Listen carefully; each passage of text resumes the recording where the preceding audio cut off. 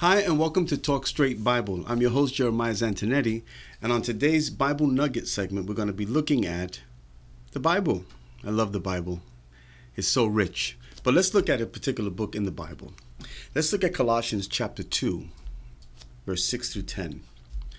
As you have therefore received Christ Jesus the Lord, so walk ye in him, rooted and built up in him, and established in the faith as you have been taught, abounding therein with thanksgiving. Beware, lest any man spoil you through philosophy and vain deceit, after the tradition of men, after the rudiments of the world, and not after Christ. For in him dwells all the fullness of the Godhead bodily, and you are complete in him, which is the head of all principality and power. Wow, what a juicy steak this morning, if you like steak and eggs. Well, you know, the whole thing about being rooted in Christ is not talking about salvation. You see, verse 6 already tells us that we're saved. As you have received, therefore, Christ Jesus, the Lord. See, that's already established. I became a Christian. I became one of the way of Christ when I accepted Jesus. But something had to take place. Paul here, who was a Pharisee of Pharisees, who was a teacher of teachers, a doctor of the law, he gives us instruction as Christians how we should grow. Being rooted is all about growth in our salvation. Now, what's interesting is that Paul was a man who studied the law. He was a man who was well studied. And yet, he was without Christ until that wonderful transformation took place on the road of Damascus, or to Damascus. We know that Jesus appeared to him. He accepted Christ Jesus as his Lord and Savior. And then something took place. God had to separate him and take him to the side, if we could say that, and begin to work on Paul. What did the Lord work on Paul concerning his salvation? Well, Paul already knew the Old Testament scriptures. And so what the Holy Spirit did was open up to Paul the revelation of Jesus Christ in all of those scriptures. You see, Paul was rooted already in the Jewish faith. He was already a man established as a great teacher. But of Jesus Christ, he knew nothing until Jesus took him and opened up his mind. I love that verse of scripture in Luke where it says in chapter 24, verse 44 and 45, you can read it for yourself, on the road to Damascus, on the road of Emmaus, these two disciples encountered Jesus, but at the end of it, one of them says, "Did not our heart burn as he opened up the scriptures to us?" And the Bible says there that he opened up their minds to understand the scriptures. That's exactly what happened to Paul. Jesus opened up Paul's mind so that he can understand the Old Testament scriptures in a new way. He saw Jesus in every page of the Old Testament, in every illustration, in every type, in every shadow. And when God opened up his mind, then he released Paul publicly to preach, and believe me, he was unstoppable. He became one of the greatest apostles that ever lived. As a matter of fact, so much so, apart from the Gospels, apart from James and John and Peter and Jude, he wrote most of the books of the New Testament. So figure that one out. So he says to be rooted and built up. So we already received Jesus Christ as Lord and Savior. We're saved.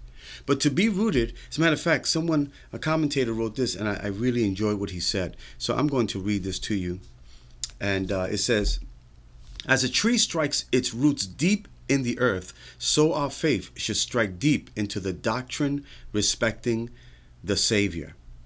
Established in the faith means to be founded, to be ministers of the Word of God." Now think about this. To be rooted is talking about the doctrines of Christ, the doctrines of the Bible. And you may say, I don't really need to know much doctrine. Well, if you quote scripture, you're already quoting doctrine. Someone said, do I really need to know about this theology thing? Well, the fact is that theology simply means the study of God. So where, as Christians, do we not need the study of God? So you see, the Word of God is doctrines properly rooted in us, builds us up to become established, to become strong. Now he says, he gives us a warning, beware of that any man spoil you. That means corrupt you through philosophy and corrupt ideas and deceitful ideas after the tradition of men.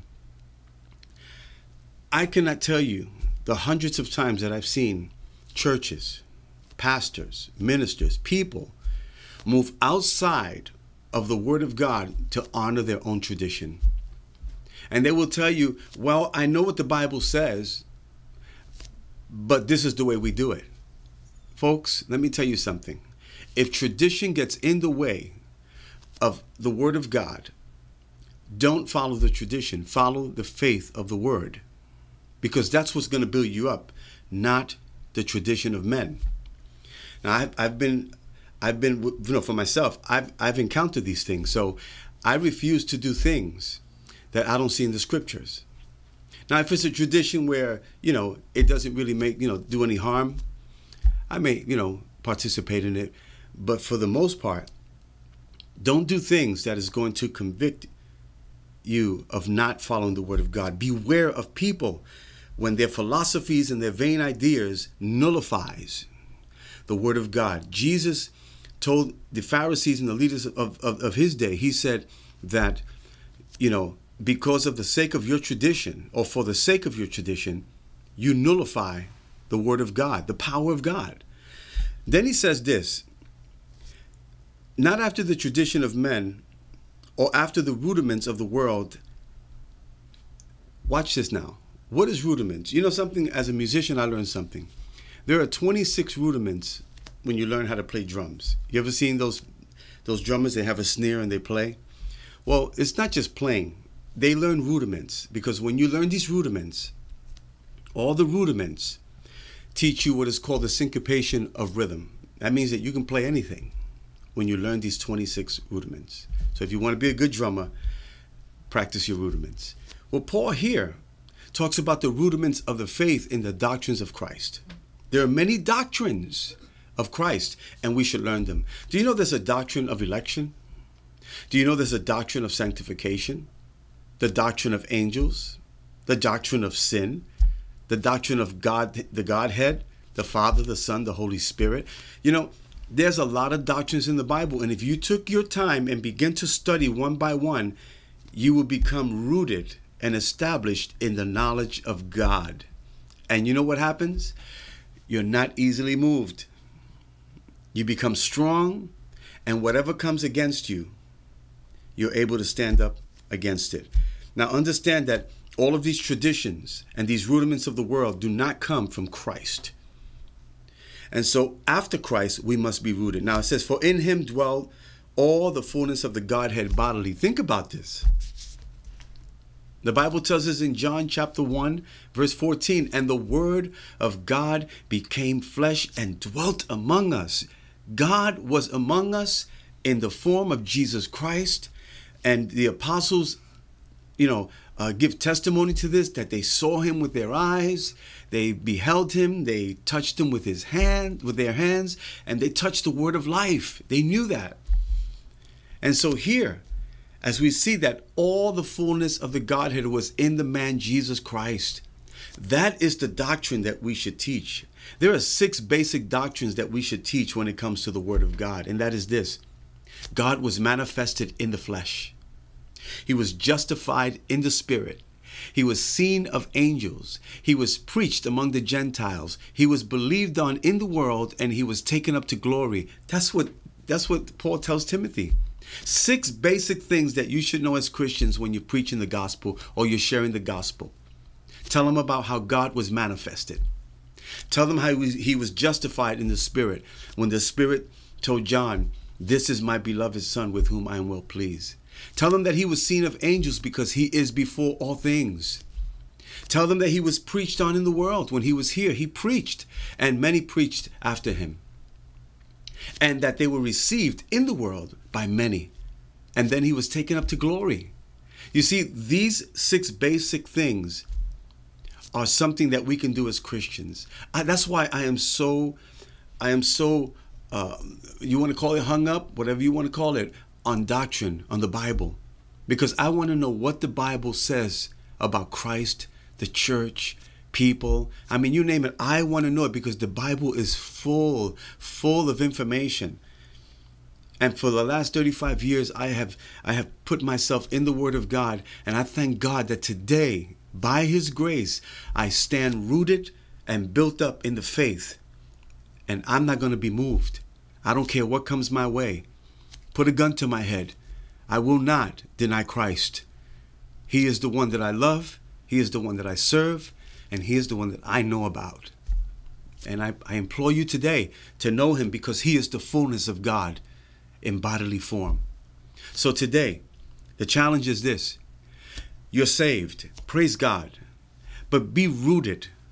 Be unmovable, abounding in the work of the Lord, knowing that your labor is not in vain. God is going to reward you for what you do here, and He's going to bless you. The Bible tells us He has given us every spiritual blessing in heaven. It is yours.